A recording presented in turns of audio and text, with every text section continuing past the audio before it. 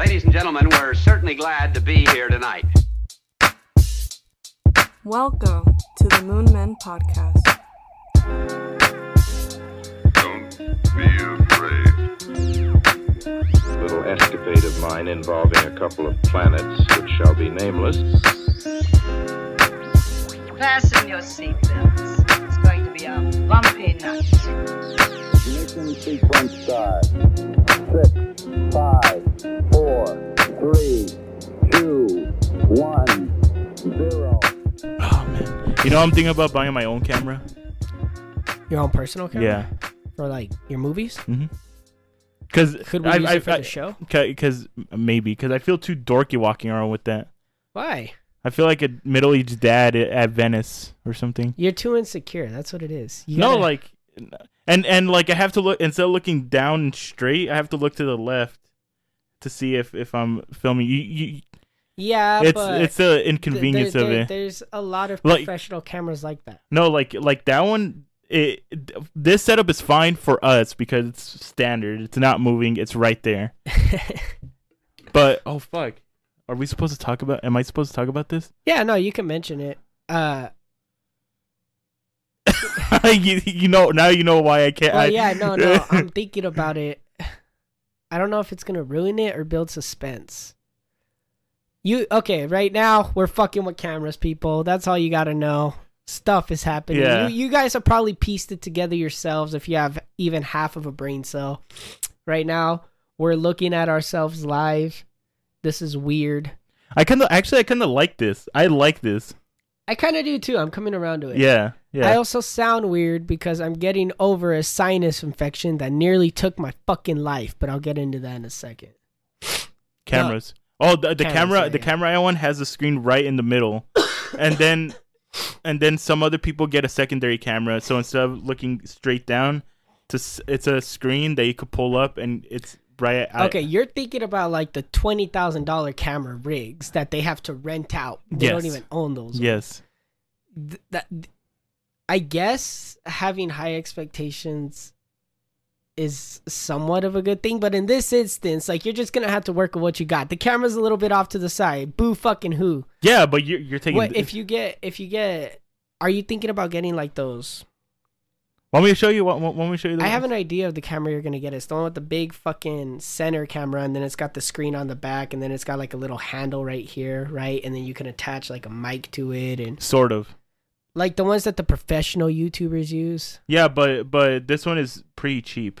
Oh, how much? Like 115. Would we be able to use it on the show? Oh, I didn't. I forgot to save it. Fuck. Hold on. I think we should have 3 cameras in the future setup. Camera 1. Oh, my bad. It was 150. Even still, that's pretty decent for a camera. See? All my photographers out there, you guys know. Oh, yeah. See, this is exactly what I was envisioning. 4K. Wow. Ultra HD. And it comes with 1 lens, which is nice. 48 megapixels. Okay. Others. Hours. Wait. Oh, fuck. What? Cut this part out. Every time I show you something, aren't we supposed to put it on the screen? Not necessarily, because I looked at some other podcasts. I looked at some other podcasts for references, right? And like on the Joe Rogan's, they just pull it up and then they have it on the little corner. And then on the H3 podcast, they had a similar setup. I don't even think they showed the videos. They just showed the reactions to it. But I guess we'll find our own. Okay, what I'm thinking we can do is if we have something referenced, I'll put it on the bottom of the screen in the middle.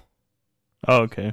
But God, I'm going to have to hire an artist to do a bunch of like background effects for us and special custom like text and you could just like pay an AI bot to do that. I'm not doing that. I'm not contributing to the AI revolution that's going to end the world. Why? Because I'm not giving it any more ammo, and if we're going to die. Last episode, you're like, you know what? Take us out. I don't even care. Yeah, but that doesn't mean I'm going to contribute to it. And if we're going to die anyways, I'd rather die helping out another human, you know? The robot's going to kill us at the end of the day, so I'm not going to ally with it. You know what I mean? Yes, but humans are lazy pieces of shit. Yes, but there are some talented artists out there that could hire to do like, I don't even know what the fuck they're called. They're not bumpers. They're like cutaways, you know, like custom cutaways and shit like that. If in the future, whenever we do video podcasts, if you just start hearing, if I hear, I am no longer doing the podcast. What are you talking about? You know how in the modern YouTube videos, whenever they cut away like. Yeah, no, we're not doing like okay, that. thank God. I mean, like, the people who do it best are Twitch streamers, right? You notice how they'll have like borders that are like moving and they're custom to their theme. Oh, okay. Now I know what you mean. And then they'll have like the countdown timer screen or the I went to the restroom screen, shit like that. I want to get stuff like that for the show that matches our overall theme. So like if I pull up a video, it'll have a border that matches. Oh, our okay, theme, okay. right? Yeah, I now I see what you mean. But and then we have an intro now for the video podcast, right? But I'm hoping later on down the line we're able to get like a dynamic video where it feels like, you know, it's animated and things are happening, you know, not just like a video I was able to throw together. Granted, I'm proud of the intro. I put a lot of work into that. You did good. I still gotta edit some stuff about it, but the whole thing to me, I wanted it to be more animated, and with the systems I'm using right now, I'm not able to do it. Unless you want to get an Adobe subscription with me. How much is it? I think it's like $20 for a team. A month. It's $20 a month. Fuck. But we get Adobe Premiere, we get Photoshop, we get Audition, everything we would need to make the show and other stuff creatively. But that's something we could talk about off podcast. This entire conversation was supposed to be off podcast. Yeah, but I think it's cool to, you know, give the fans a little insight here and there into the background stuff. You know, because we say if you want to start a podcast, just join. Yeah, that's true. That's true. But there's a lot of things that go into having a podcast, you know? Yeah. Like the financial aspect of it, the gear, the equipment, you know? So giving them any little peeks where we can without boring them, I think will be beneficial for people interested in that kind of shit. Oh, I was thinking about this earlier. What? Girls with big boobs work at Hooters. Oh. But what do you call a girl with one leg? Where does she work at? I want to say In-N-Out. IHOP. That's terrible. It's not even good. God, okay, I want you guys to know. Oh, wait. Welcome back to the Moon Man Podcast. I'm your host, Devyn. This is your co-host, Eddie. They're not going to see this, by the way. I know. Yeah, I know. I might use it as promo or teasing, but for all intents and purposes, the only people that are going to see this... This is really growing on me. The only people that are going to see this video is going to be us. me and you, yeah. Yeah. Like, I don't think there's any way I'll be able to share the file with you. Email it to me. It's too big. It'll be like 40 minutes long.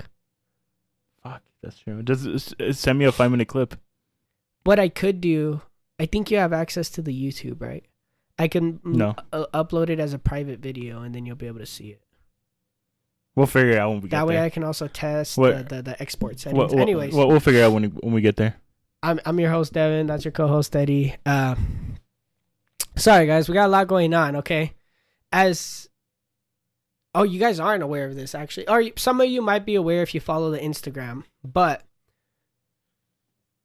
moving forward, after the release of this episode, we are going to be taking a 2-week hiatus break. And I feel like I should announce that on the actual episode because I know a lot of you don't actually follow our socials. Read the script. The script? Where? Oh, the one I wrote? Yeah. Okay, hold on. I'm pulling it up. But damn, you have some big ass balls. What? What? You have no case on. Oh yeah. You scared the fuck out of me. I thought you were. I was like, my water bottle's here. What the fuck are you looking at? Yeah, dude. If you saw my case, you would know how poor I am. Okay, you would know the financial crisis I am in if you saw my fucking phone case. It's falling at the seams. Does that fit? I don't know. Because I have a similar one. This is a 13. No. The buttons are off. Oh, okay. Never mind then. Almost. Thank you for your consideration. Yeah. Fuck, man. I'm currently trying to get Eddie's phone case off of my Go phone. from the corner. Go from the corner. Is that from the bottom? It's The bottom. already Oh, off. It's okay, already okay, okay. Thank you. What the fuck was I looking for again? The script? Yeah. I just seen memories of when I looked like a Giga Chad. Jesus. All right. God, you really want me to read this verbatim? Yes. Hello, goons. This is an announcement to let you all know that we will be taking a short 2-week break following the release of episode 54, this episode. This is in order to prepare for the 1-year special we have planned, which will premiere on September 18th, 2023. It will be radio silent on our end. Why is that so hard? On our end. See? On our end. On our end. Say it. You say it with an accent. On our end. It will be radio silent on our end On our until the date arrives. Look to the stars and be patient, goons. Things are happening. Thank you all again for the support over the last year, and thank you for continuing to tune in every week. Blah, blah, blah, blah, blah.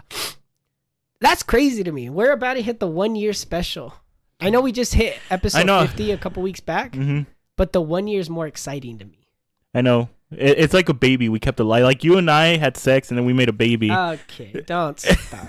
I know we've been keeping the shipping narrative alive for as long as we can, but it's starting to get outrageous. What do you mean? Because in the beginning, there was the whole running gag where you and me would like kiss off Oh, camera. no, that was you. That was all Yeah, you. but then you kept it going with like massages and me and you fucking after the show and then having sex and sleeping together. But now it's getting too much. Okay? My sinuses are fucked right now. I can't be taking these gay jokes up the ass. Oh, wait. That was not intentional. The point being, I don't know if we can carry this over into year 2 of the show. I think this has to die with year 1. He's looking at me like I broke his heart. There's some really good lighting for you. Thank you. God, I feel like I sound all nasally. What were you talking about? The 1 1 year. the 1 year. Yeah, the 1 year. I'm very happy for the 1 year. I know. And thank you, everyone listening to this. Thank you for supporting us. Thank you for giving us a chance. It really means a lot. And you know, I kind of hinted it on the announcement, but you guys should go back and binge all the episodes, you know, because I know a lot of you motherfuckers aren't caught up. I could see the statistics, all right? I know a lot of you stopped around a certain area. I think it was like episode 42-ish. I feel like a lot of people are gonna listen to the 1 year. Oh yeah, Because they'll be like, "What the fuck? Eddie and Devin made it to 1 year?" yeah. There's gonna be multiple reasons why. So we gotta make sure we're dressed to impress. We look good. We feel good, and we got fucking content ready. Do we have to wear uniforms? No, what uniforms? Like, do we have to wear the same stuff on camera? No, I mean you wanted to wear what we wore the first time. So No, you but I wanna mean do like that. every time every time we have a camera on No, us. just dress however. If you're wearing the exact same outfit from the last episode, who gives a shit? Doesn't really fucking matter. Fun fact, I own 14 pairs of the same shirt, so you're always going to see me 14 wearing... pairs? Yeah, I'll show you to you right now. Well, I can kind of see. It's just a big black Yeah. mass in the middle. Yeah. Green, black, red, gray, black. It's White. And when I say black, it's like a fucking wall of black over there. It's just like green shirt, black. It's like a black vortex in my closet. But yeah, I'm assuming we're just gonna wear whatever the fuck we want. You know, based off of the weather, based off the season. One episode we should not wear shorts or pants. Because right now you can only see the upper half of us. Yeah, but that's with our current setup. I feel like if we do that, right? We wear spandex underneath just to keep everything tucked in. But then we wear boxers one episode only. You know, just a shirt and boxers. Get real comfortable. I don't want my penis to pop out. That's what I'm saying. You wear spandex underneath so that your penis won't pop out. Oh, and then boxes over it. Yeah. Oh, okay. Unless you're really comfortable, you don't think it's gonna pop out, then you know you can free ball it. I'm not gonna say. Wait, anything. I just remember something. I realized one thing. I remember a second thing. What? The first realization. Alfred never got back to me. I Yeah. just assumed that I'm thinking we'll have Alfred on. We'll have Alfred on after the 1 year, so like episode 56. But that doesn't make sense. And then, whenever he's talking, we'll just put a picture of like an AI on the screen, or we'll put a picture of him. You know, so we can have the camera like this, and then we'll have like a picture of Alfred right here. You know, so look at the frame. Over here, where the record shelf is, we'll put like a picture of him, and then it'll be like a Discord thing. Oh, we can't have this conversation on here. Yeah, we're going too much into the background. Yeah, okay, we had topics for today. The second thing I remembered was that story you've been wanting to tell me since yesterday. Oh, I'll get to that. Hurry up. Jesus. I feel like I gotta give some context though, because I'm sorry about the way I sound and the fucking coughs and shit. Like I said, Devyn, it's been 54 episodes. You cannot apologize now. No, what? Oh, okay. No, because your voice is annoying, is what I'm trying to say. No, yeah, I got it late. Yeah. I'm getting over the fucking sinus infection. It almost took me out. I messaged you guys on Discord. I was asleep, and I have my Discord notifications muted. I know, but like I don't know why I did it. Like I was looking at it the next day. And I'm all, why did I message these guys? Like, what was I expecting them to do? Yeah. Like, wake up in the middle of the night to come get me a fucking towel or something? Like, I don't know. But at one point, I think it's a sinus infection. I didn't go to the doctor. I almost never go to the doctor because they're just, I don't know why. Maybe it's the Mexican in me. Who gives a shit?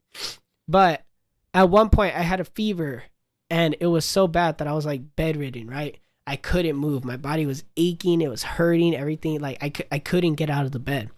I was shaking, and I was sitting there with the fucking I was sitting there with 2 blankets on me and a hoodie on because I was freezing cold, but my body was heating up and I was burning up actually. And I honestly thought for a good 5 minutes that this was the end. I honestly thought I was at the end of my journey and my life was flashing before my eyes, right? And I was thinking back on my life and everything. Were you proud of your life? I was. I think I said it in the Discord. I was like, you know, I was proud of the things that I was able to accomplish. I was proud of the memories that I had. I was like, could I have done more? Yeah, sure. Of course. There was a lot I still wanted to do. But if I died right now, I think I'd be able to make it. And then I started giving myself a pep talk in my head. I'm like, what are you thinking about? This is pussy shit. You got to wake up.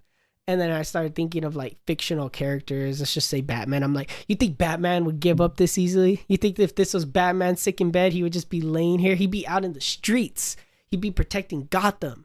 And so I was like, and I forced myself to get up and get a towel and put it on my head. Because I was at like 104, 105 degrees from my estimations. I couldn't find a thermometer anywhere. I checked the whole house. Or where I was able to check. But I've been sick enough times that my predictions are usually correct. I'll be like, oh, I think I'm at about 100. Check the temperature, I'm 101, you know? Pretty fucking close, I would say. Get to it. What? The story. Oh, the burrito story. Yeah. Okay. You know, you're just kind of killing my whole vibe here. I thought not talking all day would like give us... I talked to you too much when we were setting up, and now it killed the fucking vibe. Because this is all you want. You just want the fucking gory details, and you don't want to foreplay anymore. You know, that's what gets me about you. You just want to go straight into it.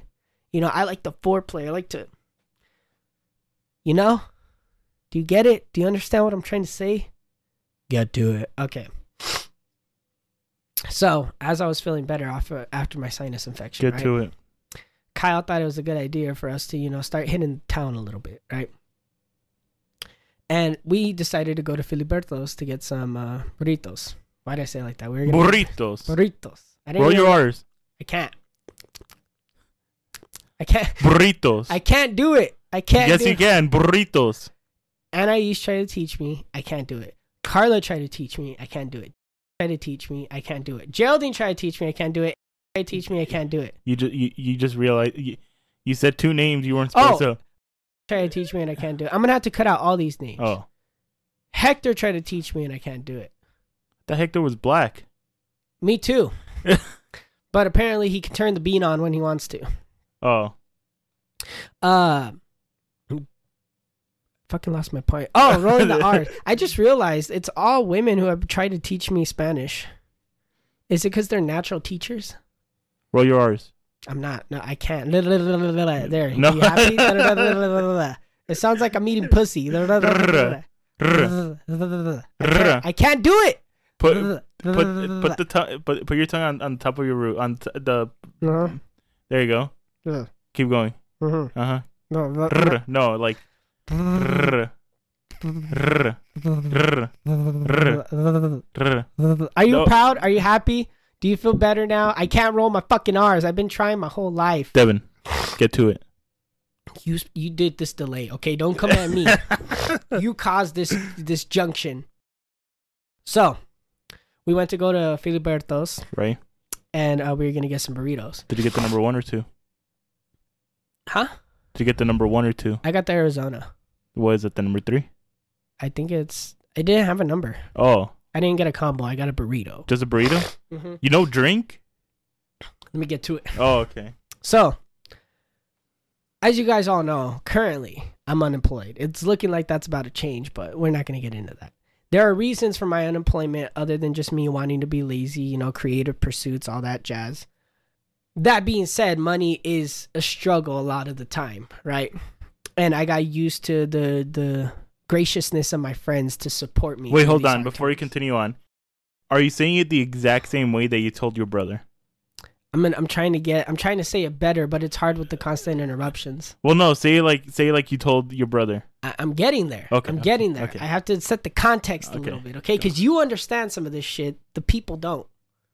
Like me being broke all the fucking time, okay? Mm-hmm. I'm broke all the fucking time, people. That's what I'll say. I'm broke all the fucking time. I'm not going to dance around it. Recently, I started betting because of my friend Hector, right?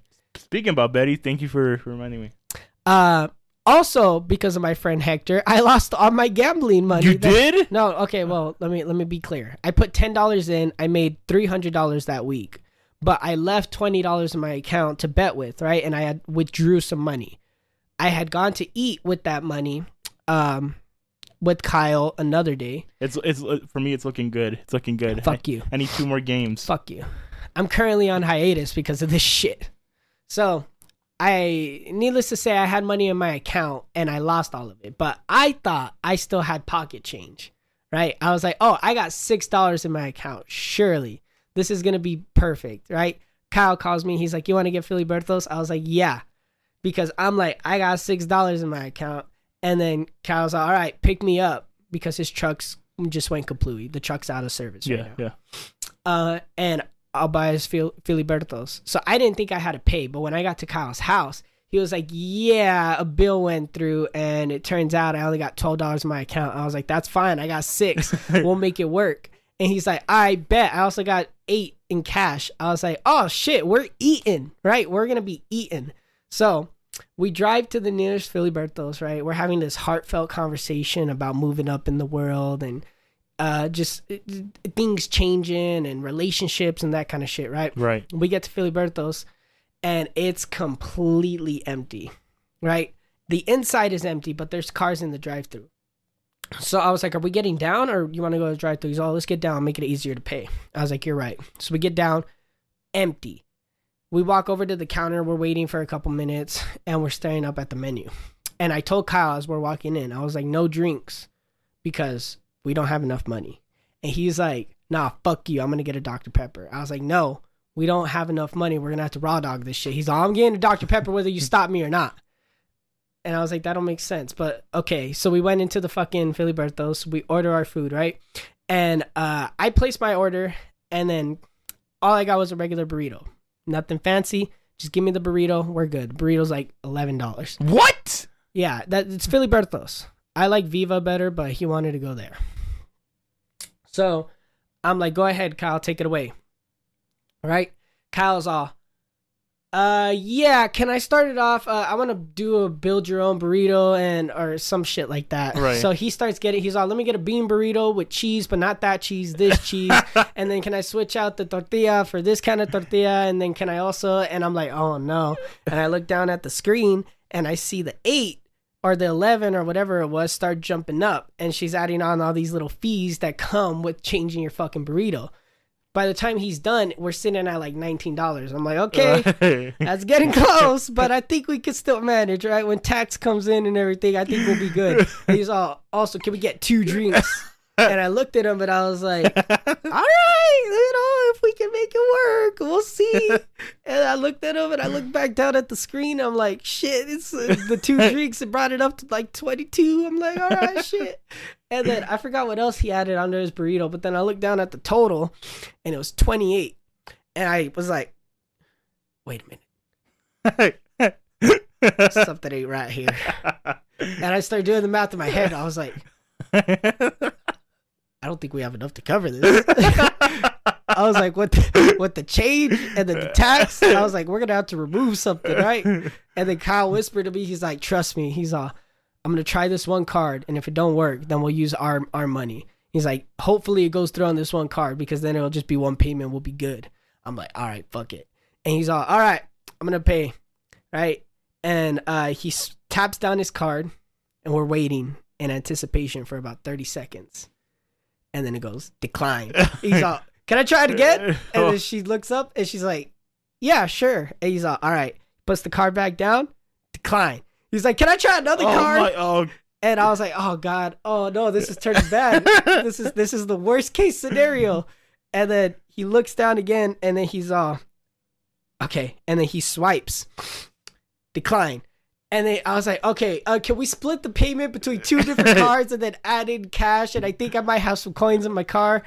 And then she was like, I don't know. And she's like, okay, give me the cash first. So then Kyle gives her the $8 cash, right? And then she goes, okay, now do the card. And then he had $12 in his card, right? But I looked at the screen and the 8 didn't go through. I don't know why the system worked like that, but it wasn't showing the 8 withdrew or whatever. So I'm staring at the screen and it's a $25 charge. And I'm like, this shit ain't gonna go through. There ain't no way this shit goes through. So then he swipes, decline. And he swipes again, decline. And then she's looking at him and he's starting to like nervous giggle. He's starting to sweat. He's starting to sweat a little bit. And I'm starting to nervous giggle, right? And then I was like, can you set it for $12? I was like, you got 12, right? He's all, yeah, I got 12. I was like, can you set it for $12? And she's like, yeah, sure. So she sets it for 12. He swipes and it's still not going through. And then I was like, can you take off one of the cups? We don't need 2 drinks. And then she's like, yeah, sure. And she goes, hold on, I'm going to reset the system. And she leaves. And then Kyle turns to me. He's all, Zelle me your $6 and then we'll make this as one big payment, right? And then just be done with it. I was like, all right, cool. What's your Zelle? And I pull up my bank account and he's all, let me check. And then I'm like, oh God. And I look at him and I'm like, Kyle, I only have $1. And then he turns to me and his eyes are fucking huge. And he looks and he's all, what? And I was like, and right as the girl came back, it came out. I was like, I only have $1 in my account.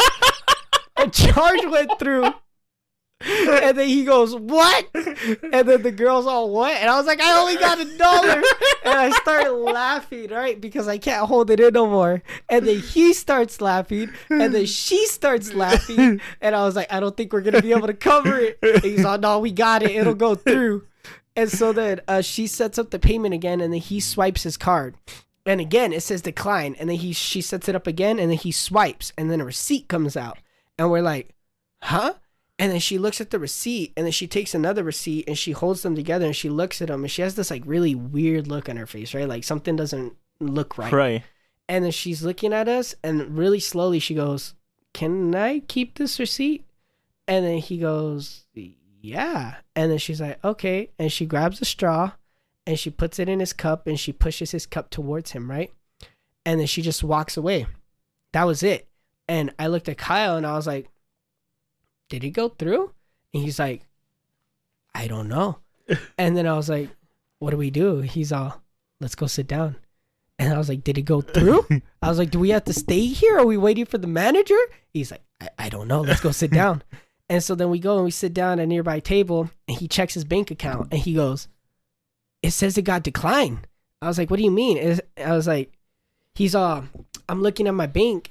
And it says that the BURRITOS charge is going to get declined because you don't have enough money in your account. And I was like, so we're just scamming these people. And then he goes, I don't know. I think their system thinks it went through. And I was like, so what are we going to do? She's going to come back right now and realize that we don't have no fucking money to pay for these fucking burritos. And then he's like, no, this is what we're going to do. When she comes back with the burritos, we're going to grab them. We're going to leave.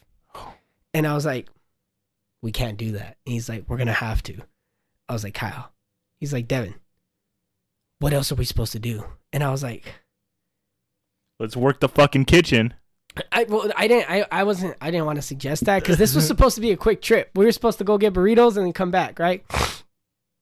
And so I'm like, we told her we were going to eat here. And then he goes, I know. I was like, I don't know. He's all, Devyn, I'm going to go fill up my cup with water or soda. And then when she brings the burritos, grab them and we're going to leave. And then I just sat there and I'm contemplating my life. And I'm like, your hands are sweaty. I was like, what the fuck is going on here? I was so confused because she gave us a look, right? And in my head, I was like, did she just give us free burritos? Or does she know? Or does she not know that it didn't go through, right? Is she under the assumption it went through and they're going to realize later? Or did she give us these burritos? Kyle comes back and he has a fucking shit ton of sauces and lemon and all kinds of fucking like pico de gallo and shit. And I'm like, this motherfucker, we don't even have the money to pay for these burritos. And he's taking everything from this fucking place, man. And then she comes back and she looks at me and then she puts the tray down and she goes, here you go. And I go, thank you. And I grab the burritos and she walks off and disappears, almost like she knew, right? And we're looking around and there ain't nobody in sight. And I'm like, Kyle, he's all, grab the burritos. And he just starts walking out. And I grab him and I'm all, Kyle. And then he just starts fucking beelining to the fucking door, right? He's just ignoring me walking straight and he's walking fast. And I'm like, fuck. So I grab the napkins and I start following after him. And I'm like, Kyle. And then we get outside and then he like runs to the car. He's like, unlock the car.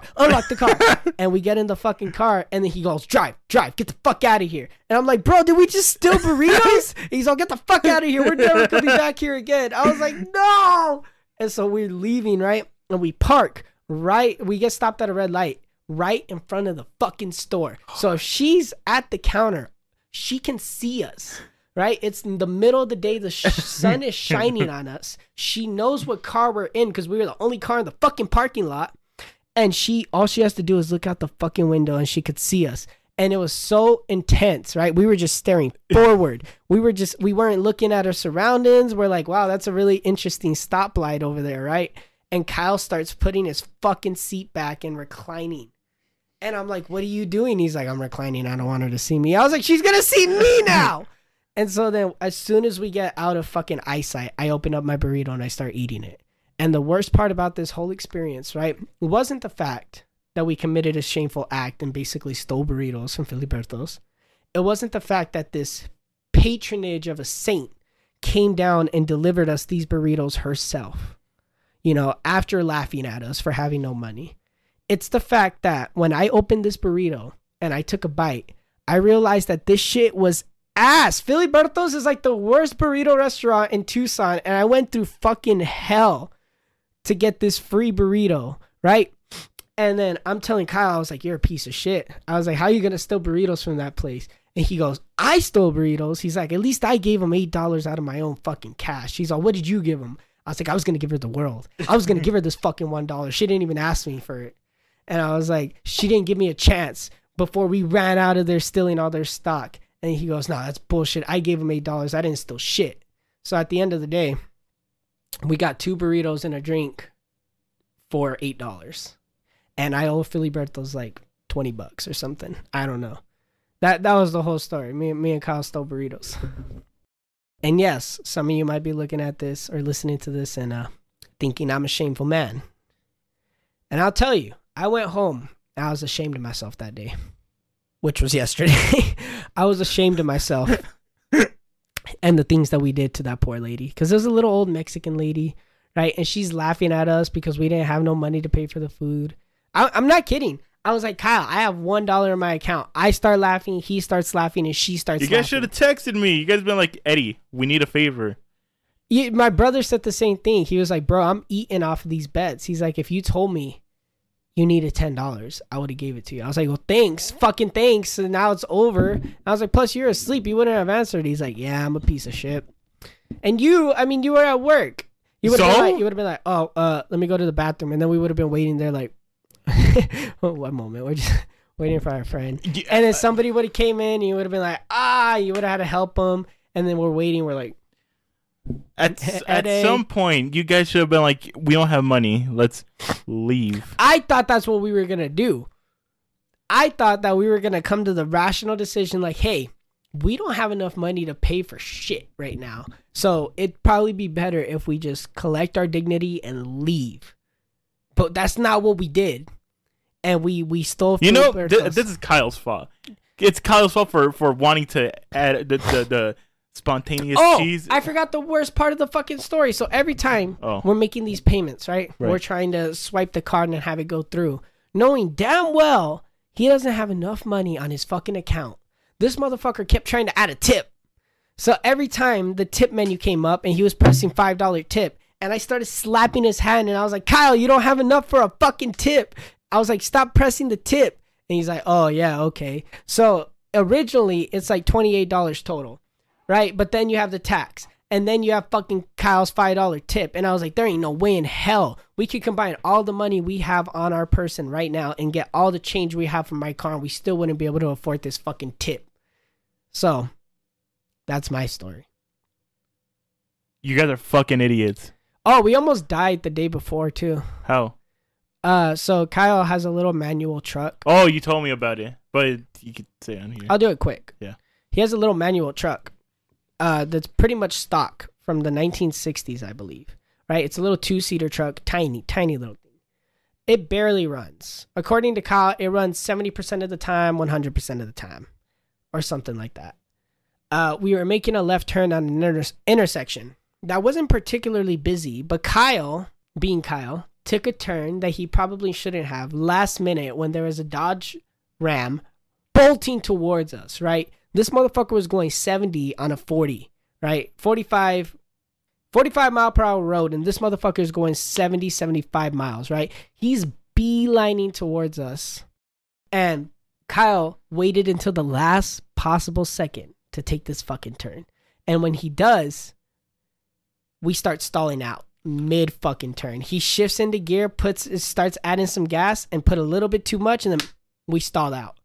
Right in front of this fucking Dodge Ram, ramming right into us, right? We were 3 seconds away from death. Again, I was looking at this Ram and thinking, I had a good life. I made some friends. It was going to hit your side? Yeah, it was going to hit me. I was passenger. So it's coming fucking bolting towards us, right? And I'm like, Kyle. And he goes, Devyn, we're not moving. I'm like, Kyle. And then he starts putting it into gear and giving it gas and turning the engine. And then boom, we start rolling right before the fucking truck hits us. And then we get onto this like straight road that's going all the way to my house, right? And then he goes, oh, now you fucking work, you fucking piece of shit. And I was like, we almost died back there. And he's all, yep. And that was it. Devyn, you and I don't have stories like that. Yeah, me and Kyle almost die a lot more times than we should. Yeah. We've only almost died once. No, I think there's been a few times, but that was back in our wild days. Yeah, in our high school days when we used to stay past 9 o'clock in our curfew. I mean, how many times did we leave our house in the middle of the night in high school? Many. We got stranded on the freeway. Yeah, so I think, we had adventures, but we calmed down over the years, right? We chilled out because we're getting older and we're like mellowed out. Yeah. When I hang out with Kyle, it's like all the testosterone comes back. Oh, that sounds gay. All of the youngness in me comes out, right? And we just start making stupid decisions. I'm supposed to be the adult of the group and be like, you know what, Kyle, maybe this isn't a good idea. Let's be wise with our money. Let's just leave, make a graceful exit, right? Like if me and you went to that Philly BURRITOS, we wouldn't have left with stolen burritos. No. We would have left in shame and laughed about it in the car. Yeah. Right? With Kyle, it turns into a whole fucking espionage scenario where the fucking he's working together with the lady and we're getting fucking free burritos and shit. And I don't know, like, it just kind of happens. Like that lady probably got fired because of him or you guys. I was thinking about that, but then my brother did a good point. He's all, what if she knew that you guys weren't going to be able to pay for it, right? And she saved the receipt so that she could pull up the tab later and then pay for it with her card. And then that just made me feel even worse because I'm like, fuck, if she did that, she really is a fucking saint. I doubt it. I doubt it. I'm hoping she did so that she saved her job. Because just like that guy who gave me free food at Carl's Jr., it's just shameful. I just feel embarrassed. And I'm like, why? Thank you. I love you. But why? Why for me? I don't deserve it. I'm a piece of shit. Want to go back to Filiberto's, eh? No, I do not. Yeah, no. Let's go. Nope. Let's go. I'm not going back yeah, there. No. We'll call Kyle. Me and Kyle made a vow to never step foot in that Filiberto's ever again. Wait, whose idea was it to get Filiberto's? Kyle. He has bad taste in food. I know. I told him I'm gonna take him to Viva. I personally prefer Viva. I prefer none of those restaurants. What about Rodolfo's? I heard that one's good. Nope. If Mexican food is getting cooked in a restaurant, it's not good. Mexican food is for the most part. Mexican food is only good at a taco stand. Well, I told you, I went to that restaurant in fucking Vegas and they had an al pastor and it was just mouth-watering. That was all we ate over there. Damn, do you want to get tacos? You're getting hungry, huh? Well, he said al pastor and sounds good, right? It's been a while since I had some. Oh, and a burrito, that would be good right now. We almost hit some cars at Denny's too because of that fucking truck. What? His name is Sally, by the way. Sally needs to just give up. Sally died. Sally is dead in front of Kyle's house right now. She's not running. But that same day, we almost died with the fucking Dodge Ram. We were at Denny's, and you know how there's like a little bit of a hill coming out from Denny's? Oh yeah. We were gonna turn onto that really busy street, and we're sitting there. We just turned on the engine and we pulled up to the street, right?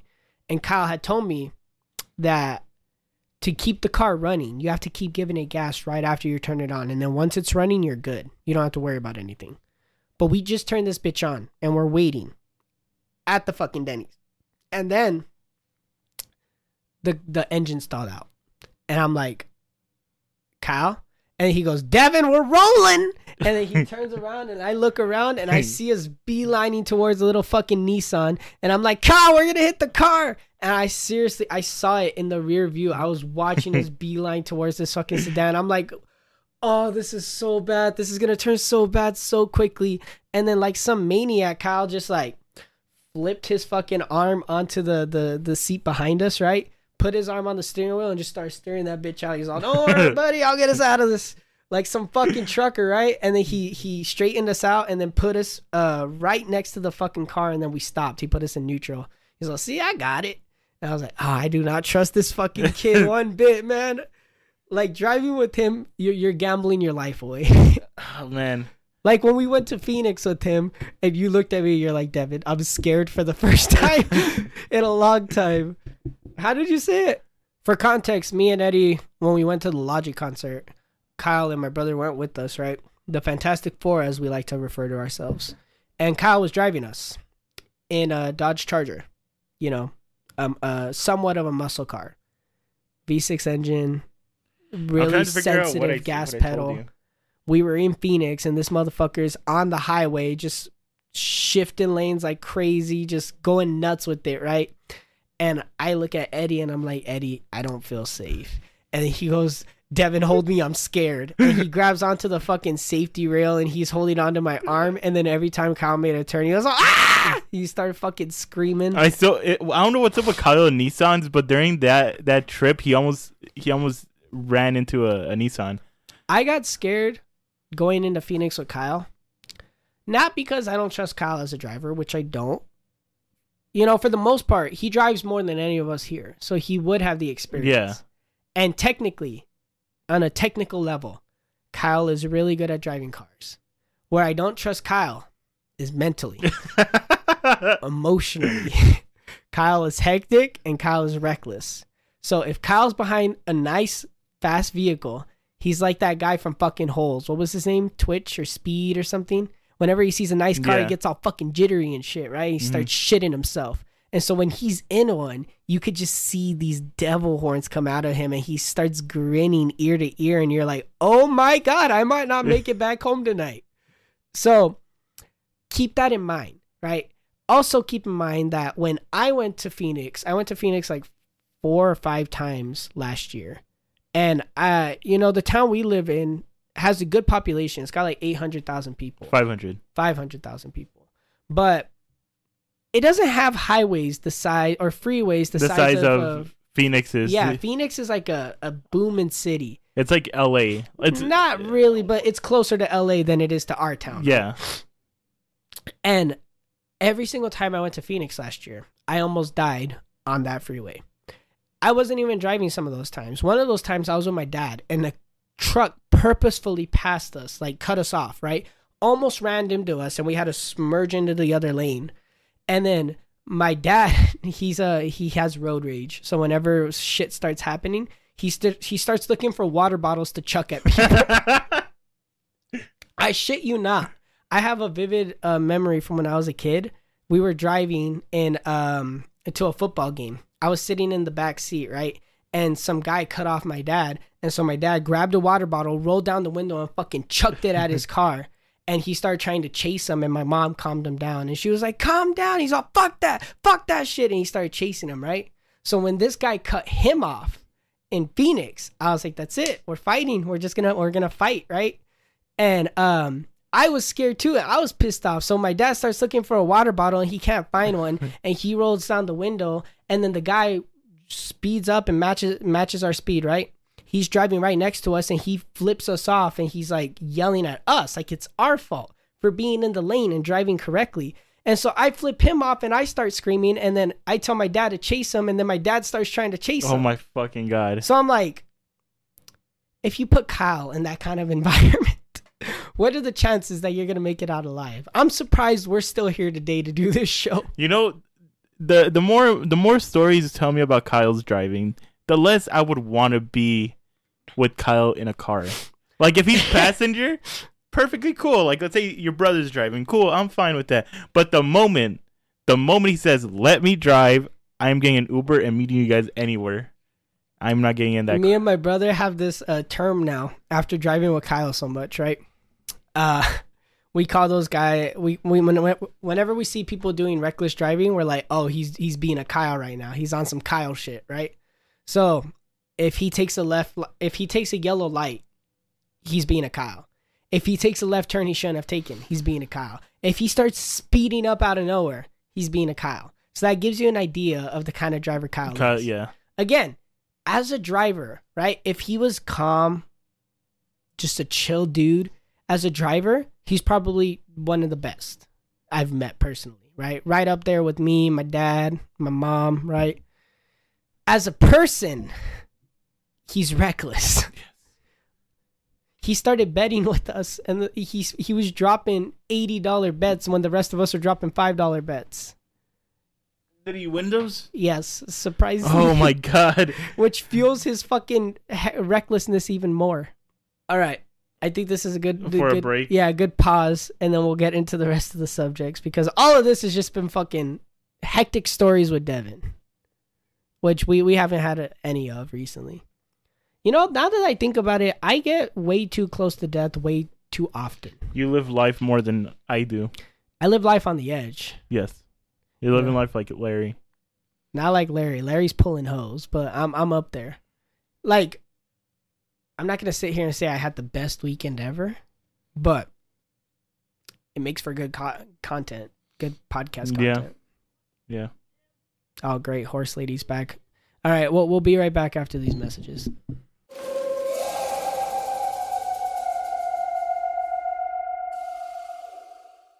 Is something interfering with your happiness or preventing you from achieving your goals? Regardless if you have a clinical mental health issue like depression or anxiety, or you're just a regular human who lives in this world and is going through a hard time, therapy can give you tools to approach your life in a very different way. And that's why I'm excited to tell you about today's sponsor, BetterHelp. BetterHelp's mission is to make therapy more affordable and more accessible. And this is an important mission because finding a therapist can be really hard, especially when you're limited to the options in your area. BetterHelp is a platform that makes finding a therapist easier because it's online, it's remote, and by filling out a few questions, BetterHelp can match you to a professional therapist in as little as a few days. It's easy to sign up and get matched with a therapist. There's a link in the show note. It's betterhelp.com/moonmen. Clicking that link helps support this show, but also gets you 10% off your first month of BetterHelp, so you can connect with therapists and see if it helps you. And because finding a therapist is a little like dating, if you don't like your current therapist, which is a common thing with therapy, you can easily switch to another for free without stressing about insurance, who's in your network, or anything like that. Living a more fulfilling life can be a complicated situation. Whether it's chasing your dreams or trying to improve in small, meaningful ways, change can be difficult. Having options like BetterHelp gives you more leverage in managing life's difficulties. It can be a little nerve-wracking, but like we always say, sometimes you have to be willing to take risks in life. Yeah, what he said. So, if you're struggling, consider online therapy with BetterHelp. Click the link in the show notes or visit betterhelp.com/moonmen. That's better, HELP/MOONMEN to get started today. Thank you again to BetterHelp for supporting the show. And now, time for a word from our sponsor, Deli. You guys know the deal by now. Deli is a powder-based energy drink designed to be a great tasting alternative to the traditional energy drinks you guys have been hearing about your whole life. 0 calories, sugar-free, all natural, and full of vitamins, Deli is reinventing what energy drinks could and should be. Use it while you're studying, gaming, going to the gym, or listening to the Moonman podcast. One scoop has 150 milligrams of pure caffeine pulled straight from Mother Nature's beans, her coffee beans. A month's supply will run you around $40, but if you use the code MOONMAN at checkout, you can save 10% off your entire order. That's code MOONMEN to save 10% off. So why not give it a try? We've been talking about it this whole time for a reason, and I guarantee you guys won't regret it. Thank you to Deli for sponsoring the show.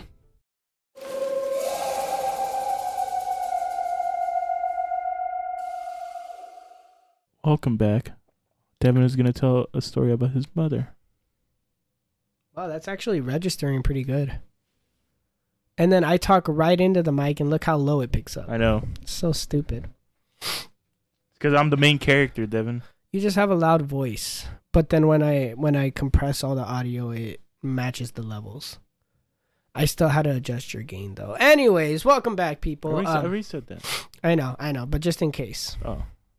Welcome back. We got a little teaser here for the spooky hour. Kind of. I just remembered this weird thing that happened to my mom recently after a tragic event at work, and I wanted to tell Eddie about it because I don't think I have. No. We only talk specifically for work. Nothing else. At this point, yeah. Because even when we get in the Discord, it's just the video game shit. And then we'll talk like at work here. Yeah. You know. By the way, you want to play No Man's Sky tonight? I don't know. I've been getting kind of bored about that game. You want to play Fallout? We can't play Fallout. Well, no, you play and then I play. I've been kind of getting bored of that too. What? Yeah. Are you doing the main quest? Yeah. Oh, wow. Okay. Well, which one? On Fallout or? Fallout, yeah. Yeah. Well, no, not really. I've just been trying to gather materials. That's cool. It's whatever. You know, you're allowed to have your own opinions. Yeah. It's not like it's one of my favorite games of all time, but whatever. So, the fuck was I on about? About a tragic event with your mother and... Yes. Okay. So, do you remember, like, 3 or 4 weeks ago now, when we were recording, and my mom messaged me and told me that one of her co-workers had passed away? Yeah. This pertains to that. So that's the context here. He was driving around on a motorcycle, and he got rammed into by somebody who didn't see him. The sun was in their eyes, and they smashed into him, and he got rushed to the hospital, and he got put on life support. And eventually they just came to the realization that he's not going to make it. And so they pulled the plug. And the weird thing is my mom had one of those like ghost experiences. And to give you a little bit more context, my mom's kind of gangster. Like if you think I've had a lot of weird experiences and a lot of crazy experiences, you have to listen to my mom's story. I was thinking about having her on the show one of these You know days. what? Right as you were saying that, I'm like, I kind of want your mom on here. Like she's been in several drive-bys, not participating, but like survived them. Yeah. She's seen all kinds of crazy fights happen because when she was growing up in our town, there's a lot of gang activity. She was on a bus and she saw a guy come up to the window right next to hers and shoot somebody, you know? So she went through a lot of shit in her life, and she has a lot of paranormal experiences too. At our old house, I think I mentioned this at some point, but just for those of you that aren't aware, she used to see little ghost children running around the house. She would hear voices of little children when we were all asleep. She would see little shadows running around and hiding, right? She would see things moving on their own when everybody was playing. Sometimes in videos, she could hear like little kids laughing that weren't us, because you know who's laughing when you hear somebody's laugh. The scariest instance to me is when she said that she saw a little like she heard somebody playing, and she went to the hallway and she saw somebody run or something like that. She thought she saw one of us running and playing, and then she saw somebody hiding under the bed. Like she saw these little like feet sticking out of the bed or whatever, right? And then she thought it was one of us, and we were supposed to be asleep. So she walked into the room, looked under the bed, and she saw a kid that wasn't any of us, and she just pretended that she didn't see anything and slowly picked her head up and was like, "Where are you? You got to go to bed." And she was freaking out because me and my brother were asleep right there, in front of her, right? So she's kind of one of those people that's really receptive to this kind of thing. So the day that her coworker passed, he got hit on his way to work in the morning. So it was around 7 a.m. and that's why the sun was in that person's eyes. Nobody knew until later on that day, like, 2 p.m. that day, what had happened, because then that's when the news broke to everybody. Wait a minute. I think I know the story. What? Didn't she see him in the elevator? Yeah. So when she got to work, she saw him in the elevator, right? And she saw him. I don't know if she talked to him or not. I think she was trying to talk to him, but he ignored her. And she saw him going to the elevator and carrying a bunch of papers. And she thought he was at work and he was just too busy to talk or whatever the hell. And then she comes to find out that he actually passed away earlier that morning. And she was like, "What?"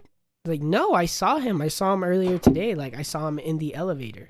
And then they were like, "No, he never even made it to work." And she goes, "What the hell?" And she thought like he was trying to communicate something to her. Devin, I have a feeling you said it on the podcast. I don't think I did. Yeah, because then I didn't want to talk about this on the podcast. Well, I didn't want to mention it around that time. Because I remember telling him, like, she should ask security for the footage. Maybe they could see something on the cameras. I'm pretty sure that was Discord. No, it was like this. It might have been before. I was conscious not to mention it around the time, but even if I did, she told me after the fact that he went into the hospital. They put him on life support, and when they were pulling the plug, his whole family went out, and a lot of the coworkers went out, and she went out because she was his boss, right? And they had a relationship. She had known him for a couple years at that point. Funny side tangent. I visited the office numerous times with her, and on one occasion, right after I beat this video game that had an antagonist of the exact same name as him, I wanted to grief his desk and make a reference to the game because I thought he was a nerd and that he might know the game. So for you, his name, and I just beat, right? And I wanted to put a sticky note on his computer and be like, and then knock over like one of his figures. But she told me not to. So I never really met the dude, so I don't know. But he seemed like a great person, right? Point of the story is when she got to the hospital, she met his parents, and he was always saying that his parents are like really weird and like into crystals and that kind of shit, and like he didn't really associate with them. They're like hipsters, right? And she confirmed it. She was like, "Yeah, they're out there. You know, they have different beliefs.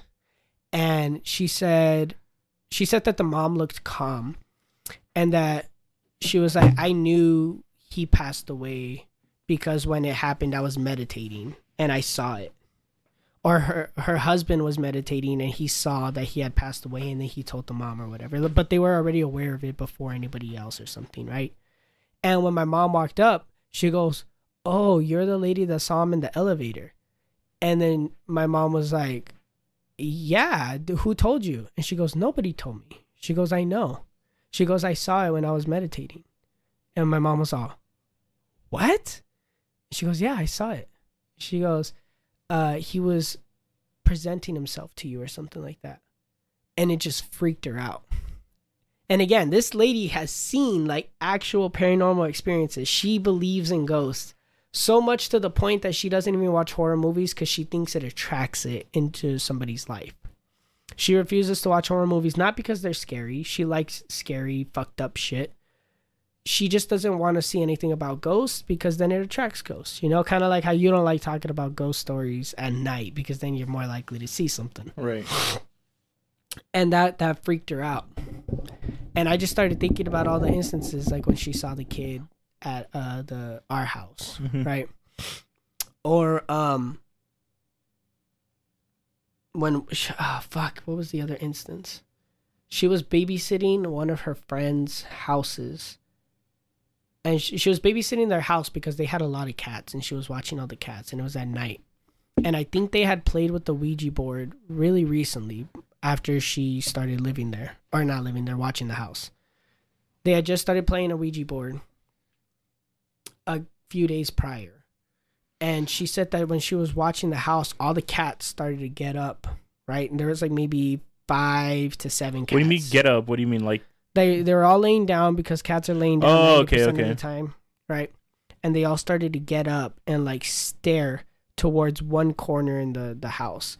And they were all looking at this one corner, and then they all started walking to the corner, and their tails were getting all furry, and they were starting to hiss at the corner. And every single one of the cats in the house went over to the corner and started hissing at it. And my mom was just sitting there on the couch going, what the fuck? Was she playing it? Huh? Was she playing it? Playing it? The Ouija board? No. She said they had played it at like a party a couple days beforehand. Oh, okay. And this was like a few years before she had me, I think. Oh, okay. So she's always been open to these kind of things. So I think it'd be cool if we got her on the show and she could give us some of her experiences. Sorry, I was looking at this. I thought it was going to be scary. I thought the whole story was going to be like, oh, your mom. No, I said it's paranormal. You're the one that assumed it was going to be super like spooky ghost adventure. Yeah, because I don't know why I'm like, okay, your mom has a ghost story. It's going to happen at the house. She got sleep paralysis and saw you standing at the foot of her bed while you're holding an axe and ready to chop her into pieces. I thought it was going to be some shit like that. No, nothing like that. Nothing too crazy. Like I said, this is like more of a teaser of the spooky. Oh, okay. That was weird. That was a weird noise at me. Yeah. But yeah, I think it was weird that the mom knew of her son's passing, and she knew like. Do you think that to some extent that's true? I don't know, because that whole realm of belief is so hard to wrap your head around. Because like, for example, like my mom was sick, like let's say a couple weeks ago, and her and I didn't tell my brother, but randomly he was saying that he was driving with his wife, my sister-in-law, and he just randomly said, I think my mom is getting sick. And sure enough, our mom was sick.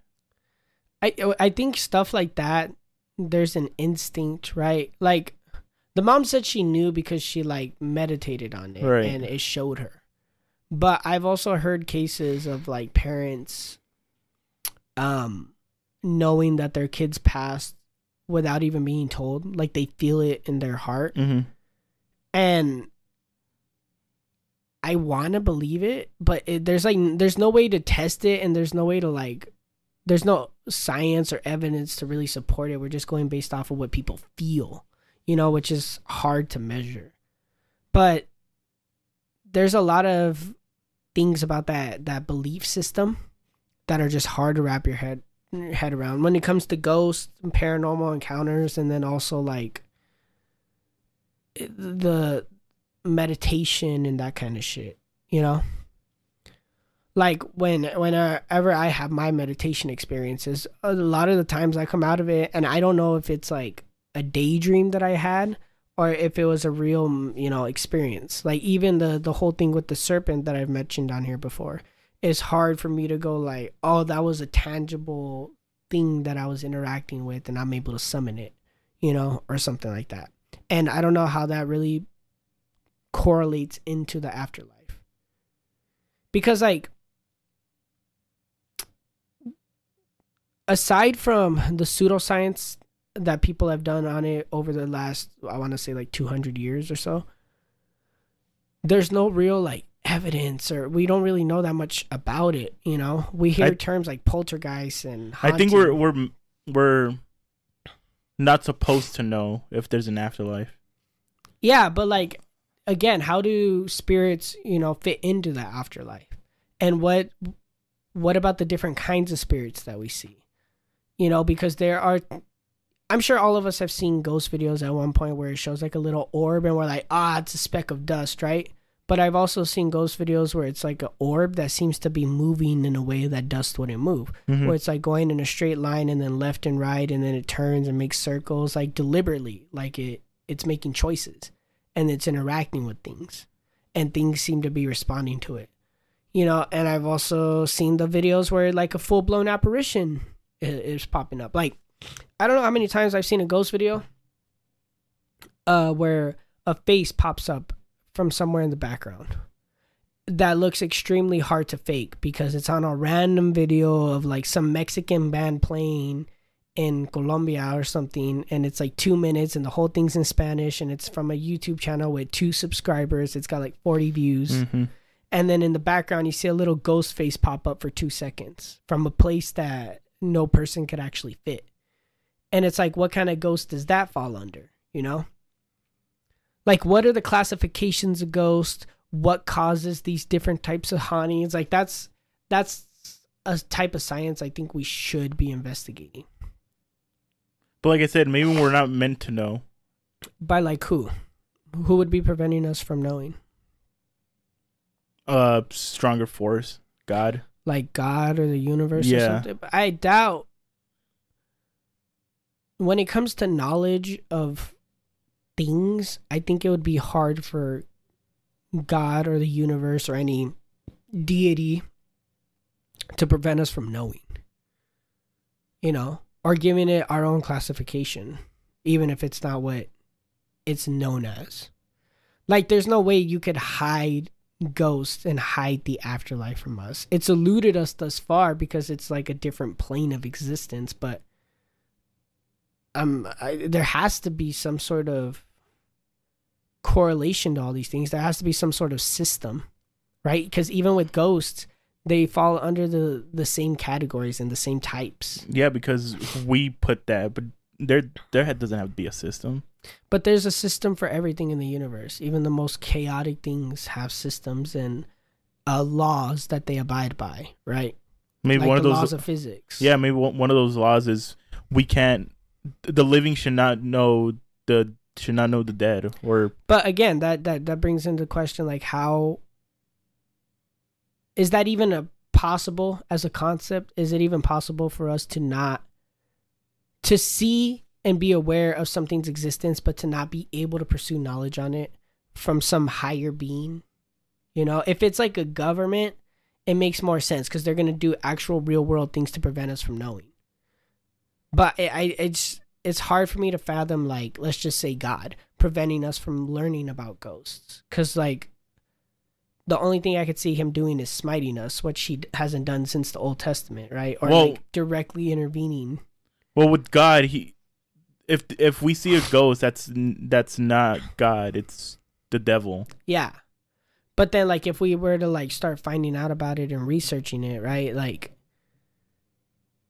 how is it that we're not allowed to find out about these things? Like, who's preventing us from... You get what I'm trying to say? Yes, and it all comes back to, like, the religious talk where God... If we start...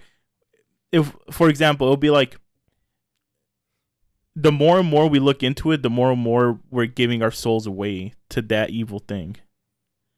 I don't know, because like if you research spirituality as a belief, right? Does it mean that you lose more of your soul in the process, or do you get more of it back? Knowing the good and the bad. Because to me, it would be like, if I'm Catholic and I'm learning as much as I can about God and about God's will, right? And I want to learn about the devil and, you know, everything revolving around Satan, you know, I would want to research that so I can have knowledge on it. Like a morbid fascination, I guess, when people hear about the different kinds of drugs out in the world. It's not because they actually want to try the drugs. Some people would go and like take it a step too far, but it's also to have like knowledge to protect yourself in a sense, right? And I think wanting to classify different spiritual beings into whatever shouldn't be prevented from us, or shouldn't be withheld from us, you know? Well, like you said, there's going to be some idiots that are going to want to keep going and keep pushing and start trying. Idiots are doing it already. The idiots are, you know, Zach Bagans and ghost hunters and people who are going out there and trying to find research, you know, real people, because I can make the case that Ghost Adventures is a little bit dramatic and phony. I know we both personally like the show, but revisiting it is really hard for me at my current age because it just feels fake. But if you go based off of people who are, you know, quote unquote, actually doing real research onto the subject of like ghosts, they're the idiots that are taking it too far. And they're the ones that are going to help us understand what ghosts are. And like, what if we can find a way to not attract ghosts? It's a double-edged sword with knowledge, because you learn the good and the bad, and you learn what you have to do to protect yourself. But then idiots learn what they have to do to like attract ghosts if they want to, right?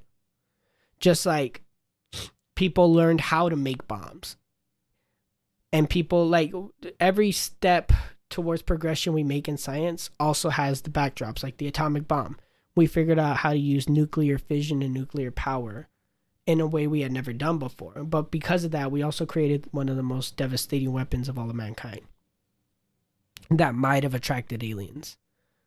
Same thing with ghost hunting. If we were to classify ghosts and figure out what causes them and how to get rid of them, we could help a lot of people who are affected by this. But then at the same time, people would figure out how to attract them. And then let's say their bitchy ex-girlfriend breaks up with them to go with Brad, and now they're going to summon a ghost at her house to haunt her and shit like that. Then again, they already have access to that. They would just, you know, need to play a Ouija board at that person's house. And I don't know, too, like, ghosts and that kind of shit have their own laws already. Like, if you play with the Ouija board, you're most likely going to get haunted.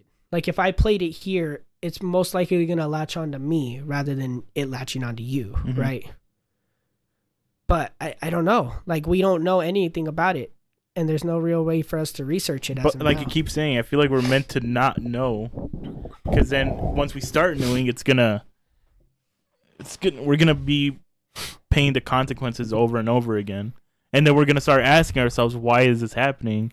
Well, like, how so? What are you envisioning? In what way? Well, like when you say that we're not allowed to know and we're going to pay the consequences, how would we be paying the consequences?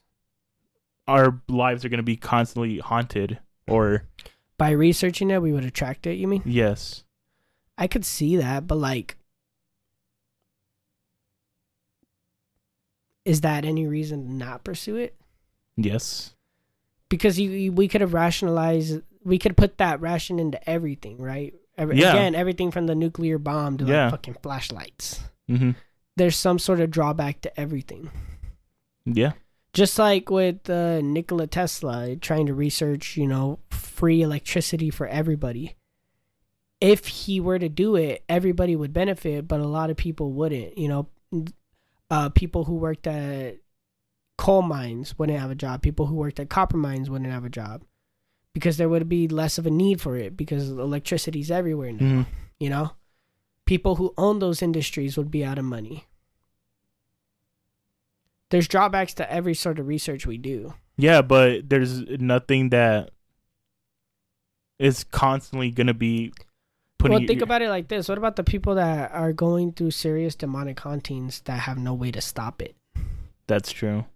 And that are getting real world effects. Because there have been cases of people who were haunted by demons and got exorcised multiple times. I'm talking like dozens, like 75 times. Mm-hmm.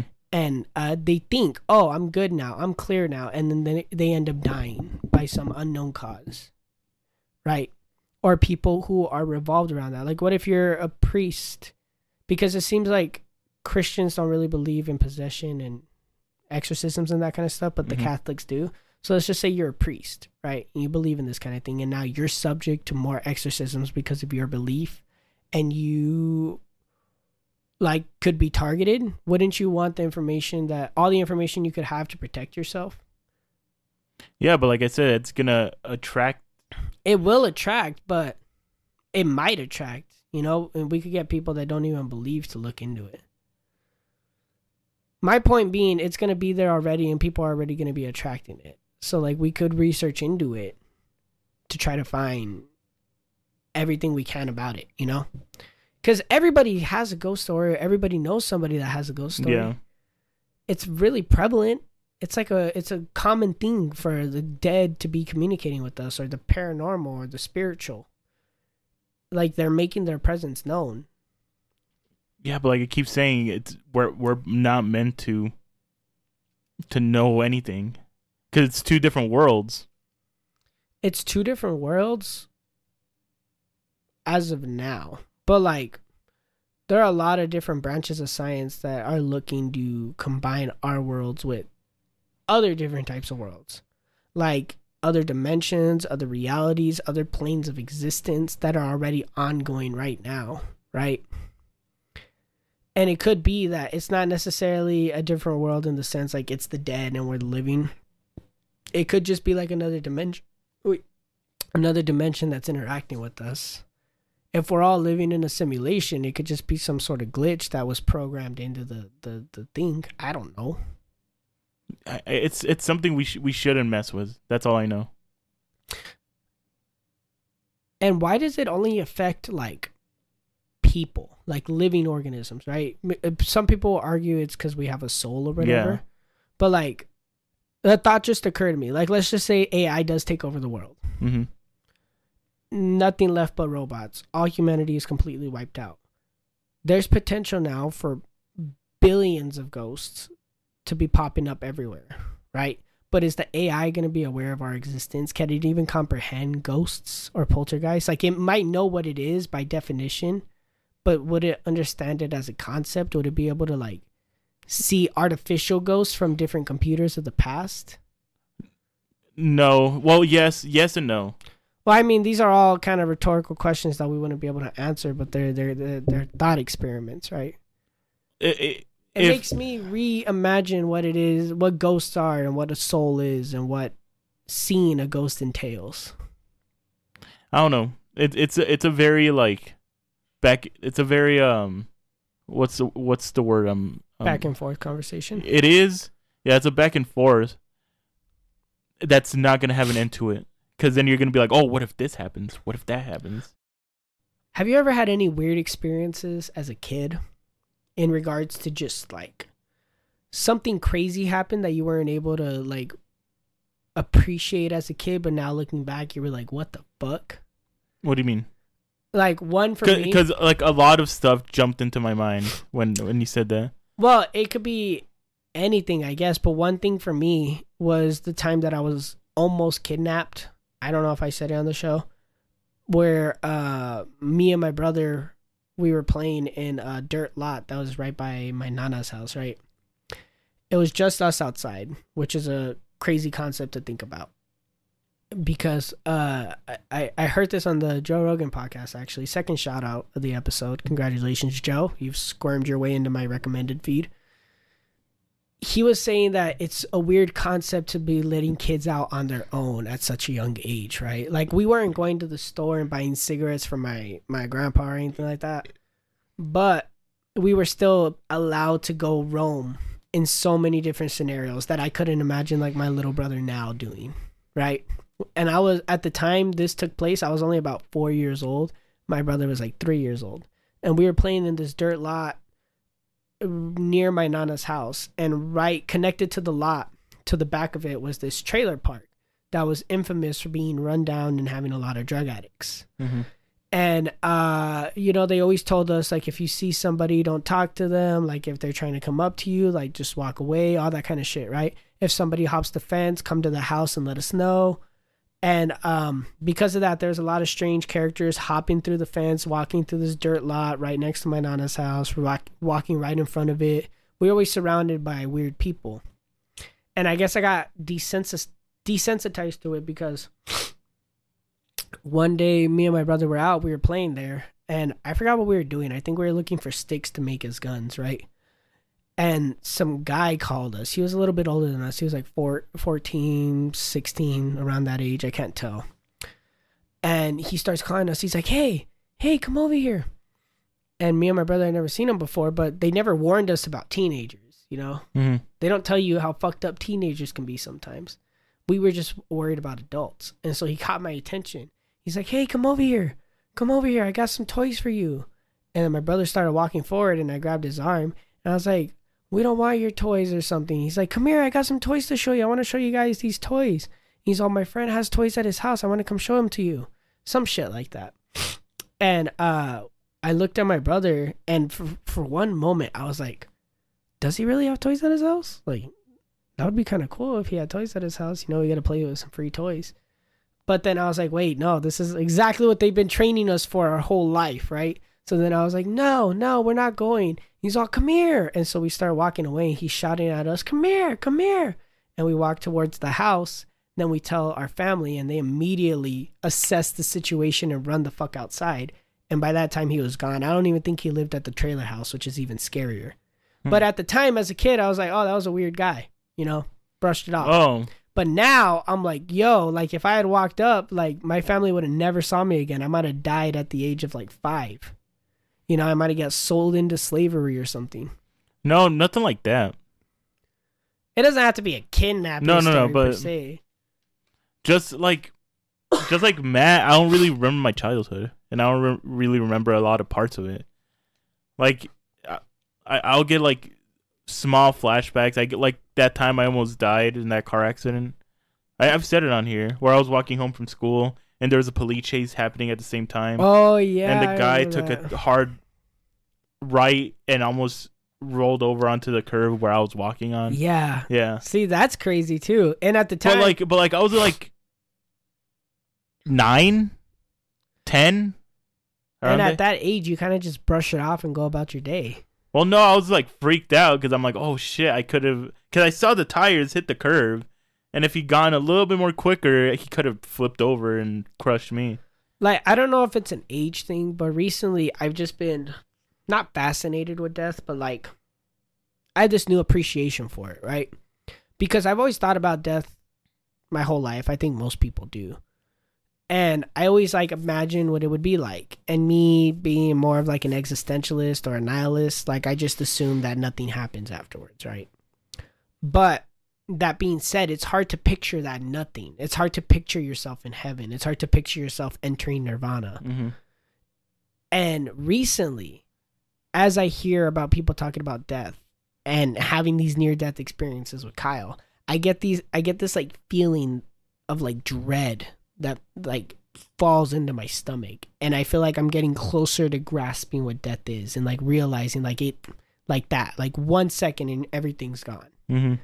Like we think about it like, oh shit, if that car hit me, I'd be dead, or if somebody shot me with the gun, I'd be dead. But like actually like realizing it and like coming to terms with it and knowing like everything, it's gone. Like it takes a second. Yeah, but like I'm gonna look at this from a non-religious perspective. Once you're dead, it's over. You're not gonna feel anything. Everything you did in your life, you're not even gonna remember it. All the people you've met, you're not gonna remember. Yeah, but that's a scary thought as a living person, because when you're dead, it's all over. Yeah. You don't have to worry about it. But as a living person, naturally wired to be fearful of death, knowing that everything you've ever done with your life doesn't mean shit. Everything that you're going to do with your life doesn't mean shit. If there is no afterlife, it just goes black. Like, this is all nothing. It's scary. Yes and no. Like, when you try to sit down and fathom it, it's scary. And it builds into that fear of death. Because in all actuality, when it hits you, like, it's over. You could suffer towards death, and you could suffer in the brief seconds before you before you die. But aside from that, which is inevitable, like, everybody's gonna, have to go through that. Thinking about it and anticipating it and waiting for it, it builds in that fear and that dread, Yes and no. Because I classify it as two non-religions and religious. As a non-religious perspective, it's like, finally, like, I'm done. Everything's over. I don't have to worry about paying bills. I don't have to worry about if these people are gonna like me or not. It's over. Oh well. But as a religious standpoint, I'm like, did I do enough to make God proud? Am I gonna get into heaven? That's what worries me. I don't really get scared. I just get more worried about it. Yeah, and then there's the whole religion part of it too, because, like, assuming one of these religions is real, right? Mm-hmm. You have to hope. I think people joke about it all the time, but you have to hope you pick the right one, Mm-hmm. What if it turns out that your religion wasn't the right religion? And that brings a whole new set of fears. And depending on the religion, which I'm assuming most of them will make you feel like shit for questioning the religion too. Which would be a natural conclusion for somebody to come to. Like, is my religion the right religion? Is my belief the right belief? And then questioning that is a sin. Or doing that, you're going against Buddha, or, It's like, you're supposed to trust whatever method or whatever belief wholeheartedly. I feel like if you chose a wrong religion, I feel like you won't get punished for it. I don't know, because I think about it as like a cosmic... Okay, have you ever heard that joke where the girl dies and she's begging for God to save her the whole time, right? Some people come in a boat to try to save her. Some people come in a helicopter to try to save her, and she keeps rejecting them because she's like, God's going to save me. And then he's like, I sent you 2 boats and a helicopter. Like, what do you want me to do? I think of it like that. Because what if it, like, all these religions, let's just say Buddhism is the right path, right? And you're a Christian. Your whole life, you keep hearing about Buddhism. And you're like, nah, I'm a Christian. Jesus Christ died for my sins. This is the path I choose. And then at the end, they're like, we gave you 976 chances to join our religion, and you rejected us every single time. And what if it's the exact... They even say it in Christianity, They're going to get led down the wrong path, and you guys are the chosen few, right? And even out of the Christians, like, not all of you are going to make it. Most of you won't make it, actually. Mm-hmm. And it's like, you think about it in a Christian sense too, because Christianity is one of those religions that has lived on all throughout history. I think it's the longest one. It's one of the longest ones, because there are a lot of different cultures that still hold on to their belief systems, but it's one of the longest standing, belief systems or spiritualisms, whatever. It's one of the longest religions. And I looked at it like that when I was a Christian too. I'm like, look how many chances God gives you to come into his kingdom, right? You hear about it virtually everywhere, almost as if it's by design. You hear about it in YouTube videos, podcasts, TV shows, radio, people talking. You hear about it as a concept in almost every country, everywhere, right? You hear about it from all different colors of people. And it's like God's giving you like 1,000 chances to join his religion. And if you don't, oh well. And it's like that's a scary concept. Like I said, if you quote unquote chose the wrong religion, I feel like you won't get punished for it. But they say you would in Christianity, and I don't know enough about other beliefs to say that that's what would happen. But in Christianity, they're like, you will be punished for following, false prophets, or you will be punished for following others that are not Christ, and you will be punished if you don't follow Christ exactly, Yeah. I mean, everybody has their own interpretations of what they think will happen with Christianity and with God. Mm-hmm. But according to the text, from what I read, it said you have to follow there's a set of rules that you have to follow almost to the T. Right? And then people started throwing in all these extra rules and it gets really complicated. But if you follow the ones that are in the book to the T and you do your best to just follow those, you should be good. Right? But 90% of people don't do that because that's hard. And they want to do different variations of that because it's a little bit easier. And then that's what they warn about in the actual Bible too. They're like, people aren't going to follow this all the way. They're going to come to me and I'm going to turn away from them and say, you don't know me. And that whole concept is scary. Not having a religion is scary. Yeah, not the people who just think that it's lights out. I don't get it. I just don't get it. There's a multitude of reasons why, but at least for me, it just makes sense to put it in the plainest terms, right? Because there's too many contradictions with every religion. And there's too many things that don't add up. And whether that's by design or whether that's because it's man-made, I have no idea. But just the simple Christian calendar only dates us back a few thousand years or so, right? Mm-hmm. But the scientific calendar that we've been able to study and measure puts us back billions of years. You know, the universe is like 4.5 billion years old. The Earth is like, what was it, 3.8 or something? When we looked it up.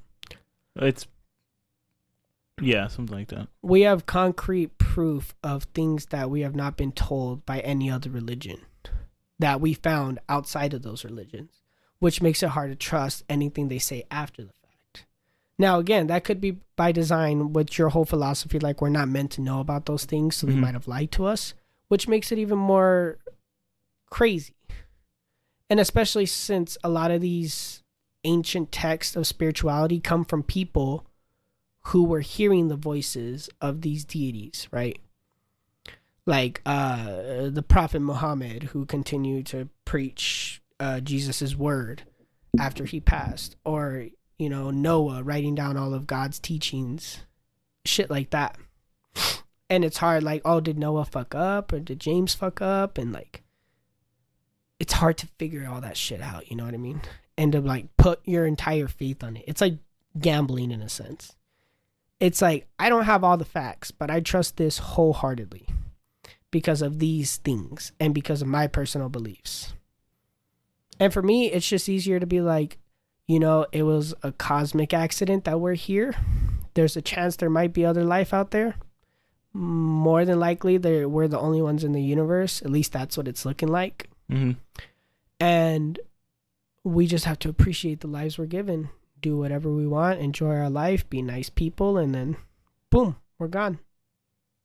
But like, let's say those people are wrong. Those people are getting sent to hell, on fire, or whatever. The and that's what's crazy is because like even me, I get the urge sometimes. I'm like, I could follow Christianity and be a Christian just to be on the safe side, right?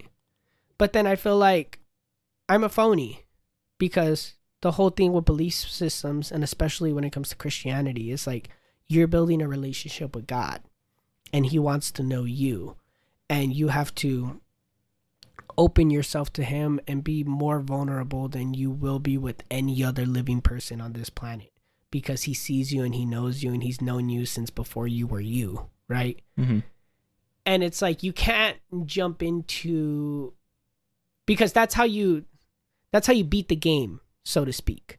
That's how you have to do it. You have to give it 100% commitment. And that's how you'll get into heaven. And you can't give it 100% commitment if you're only doing it to save your own ass. Well, it doesn't matter. He doesn't judge those who just chose him because they were scared. No, he doesn't choose them because he doesn't mind if you chose them because he was scared. But I think he also looks at intent. He also looks at character of the person. Like he knows those who believed in him, mm-hmm.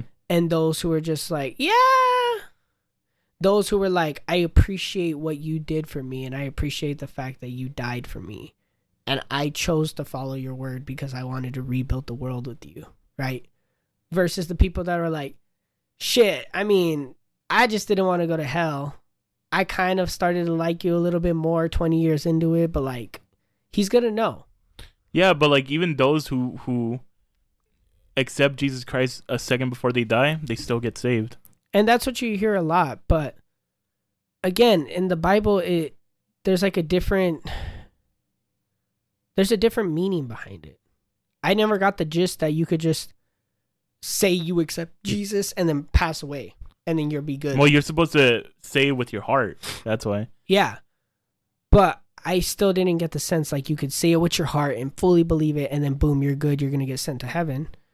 Because up until that point, you sinned your entire life and you're using Jesus' sacrifice in vain to save your own skin. Well, that's why he sent Jesus, so he doesn't have to send all 8 billion people to hell. Oh, yeah. But I think what a lot of people don't realize about Christianity, which is hard to hear, especially if they do believe, is that it's like a club in the sense that you have to maintain all the rules or you're not going to get in. And they're not going to tell you if you followed the rules until you die. Well, so you think you're in good standing up until that point. But again, there's like a lot of set of rules, and it says over and over again in the Bible, there's going to be a lot of people who think they're Christian or a lot of people who think they're going to be saved, and then they don't get saved. Well, the only rule I know is once you accept Jesus Christ, that's it. You're good. Yeah, there's your ticket. You're gonna get into heaven. And me and my ex-wife used to talk about this, right? Because we were believers together. If you accept Jesus's sacrifice, you're like, I believe in his sacrifice, and I believe that he died for my sins. At that point, you have an obligation to start living your best life as a Christian. Otherwise, your acceptance doesn't mean squat. If you say on Tuesday, I believe Jesus died for my sins, wholeheartedly, with your chest, with your heart, with your emotion, you say it, you feel like you're about to cry. And then afterwards, you feel good for the rest of the day. You now have an obligation on your shoulder that most people will shrug off. You now have to live as a Christian and do right by God and do God's will until the day you die. Otherwise, that acceptance, you accepting his sacrifice isn't going to mean anything. Well, it's not going to be taken away either. But I don't know. I don't think it explicitly says it'll get taken away, but it does say the only way it will get taken away is you do for you blaspheme against the Holy Spirit. Yeah. You get the mark of the beast, or there was the last one. I think those are the two main ones. There's 3, but I can't remember the last one. But yeah, if you do those, then you just screw yourself. Yeah. But again, it says people who follow me and people who think they're following me. This isn't verbatim. I don't know the exact verse, but it says people who think they're following me and will be safe aren't, and a lot of people are going to come to me and I'm going to turn away from them and say, I don't know you. Yeah. Because those are people that are just like, oh yeah, I believe in God, and then but those are the same people who didn't accept Jesus Christ. But I'm willing to bet there's going to be a lot of people in that category who accepted Jesus and then didn't follow his word, because the whole thing that you see over and over again in the Bible, and the whole thing that you read about over and over again in the Bible, is essentially becoming a messenger of God and becoming a tool for God. You're now on this earth to help God once you accept it. Mm-hmm. You're not here to indulge in whatever you want and just do whatever you want. You do have free will, but with that free will, you should choose to follow God, in a sense, and continue to do God's will. And if you feel like God's telling you to, help as many people as you can and donate to homeless people and to spread the word, then that's what you got to do. Yeah. And that's not a bad lifestyle. No, I'm not saying it's a bad lifestyle. But what I'm saying is it's hard to put faith into anything like that, because I don't want to just hop into Christianity Be like, thank you, Jesus, for your sacrifice. I accept that you died for my sins, right? And then half-ass my way through being a Christian, then get to the pearly gates, and they're like, yeah, no, you're not going to get in. And I'm like, why? I accepted him. And they're like, yeah, but you didn't live as a Christian. You didn't live in Christ's image. You continue to sin. You continue to blaspheme. You know, you may have felt it in that moment, but that was your chance to now be a Christian. Because at that point, you're just wasting his sacrifice. If you're like, boom, I accept it, thank you, and you go on and you sin. You go on and you keep sinning without trying to be better, without trying to do God's will. Then what was the point of just saying you accept it? It doesn't mean anything. But like I keep saying, it doesn't matter. Once you accepted him, you punch your ticket and you're good. Well, that's my perspective. But I'm not saying that once you accept it, you just go sin. I'm not saying that. No, but that's what 90% of people will do, whether it's conscious or unconsciously. And to me, it wasn't about the act of sinning, because we are born sinners and we will sin, you know, eventually. But it's about continuing to stay on the straight and narrow, like sobriety in a sense. If you take the pledge to be sober, right? And then a week after you're sober, you have one little shot. 2 weeks after that, you know, you have a beer. A year later, you have another cocktail. You might be sober for the most part, but there's always that chance that you're just going to fall back into it again, especially if you're continuing to tempt yourself with it, right? And to me, it's a lot like that. Like, you can't take this serious pledge and then continue to just go on living how you're going to live. Even if it happens unconsciously, or let's just say you slip up, you have a bad day, you buy a beer, right? You take the sobriety pledge. It's about getting back on the straight and narrow the next day and doing what you can to stay on the straight and narrow, you know? And it just so happens that the straight and narrow is a really thin line, and a lot of people think it's a thick line, and they're able to get a lot more leniency than they have. Yeah, but we're humans. We're not perfect. Oh, no, I know that. But my hope, as somebody who's not a Christian but was into Christianity, is by putting this on the show and putting my reservations and my fears, it'll help those of you that are Christian to maybe re-examine your relationship with God. Maybe re-examine what you should be doing as a Christian. Also, it's just a fun conversation to have. Because this, like, again, let's just say you dedicate your whole life to Christianity. Mormons were the answer the whole fucking time. Or let's say you dedicate your life to Christianity, you didn't do it the right way, or you chose the wrong branch of Christianity, and now you're fucked. Let's say you don't put your life into anything like me, and you're fucked. It feels like you're fucked no matter what. So just choose the fuckery that you can deal with. For me, because I don't believe in anything, I give myself a set of morals that I live by, and I do my best to maintain it. You know, be a good person. Is basically just the gist of it at the end of the day. Yeah. You know, there's going to be people saying that this last part was all bullshit. Because weren't people complaining about Bork's episode about the Christianity part? Yeah. When we went into Christianity with Borkes, I saw the retention drop, and a lot of people were skipping through it. And then the people that did listen were complaining about it. The few complaints that I got. Most of them were people I know, so I don't want to give all you goons the bad rap. But when we talk about these kinds of things, it's because we want to have open-minded discussions about everything, people. This is a safe space to talk about virtually everything in our world, everything in our universe. So if we could talk about Satan and demons for 2 hours, we should be able to talk about God and spirituality for 2 hours without all you guys getting upset. You know? And it's up to you whether or not you want to listen to it. But, you know, we've been saying this from the beginning. We're going to talk about what we want to talk about for as long as we want to talk about it. But that being said, I really didn't think we were going to go into this right now. Yeah, no. Neither did I. I wanted to start it off with my mom's little spirituality ghost story. And then I thought we were going to wrap up shortly after that. And then now we're...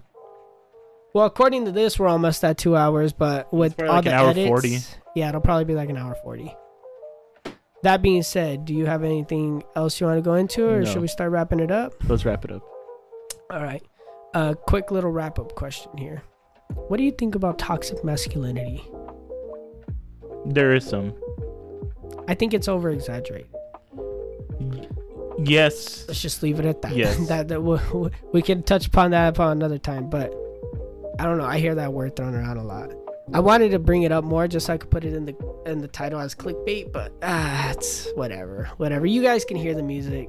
You know we're almost done. So again, we're gonna be off for the next 2 weeks. I think it's 2 weeks. We planned it out as 2 weeks, but we're gonna be off for the next 2 weeks. We will be back September 18th for the 1 year special. So make sure you guys all tune in. You could listen to it on YouTube. You can listen to it on Spotify. You can listen to it on Apple. Podcast. Yeah, Apple. It's not gonna have the. Oh shit. Whatever. We got some things coming. So I hope you guys all tune in for the 1 year. I love you all. Thank you for listening. Thank you for getting this far in the episode. And see you in 2 weeks. This concludes the Moon Men podcast. The end.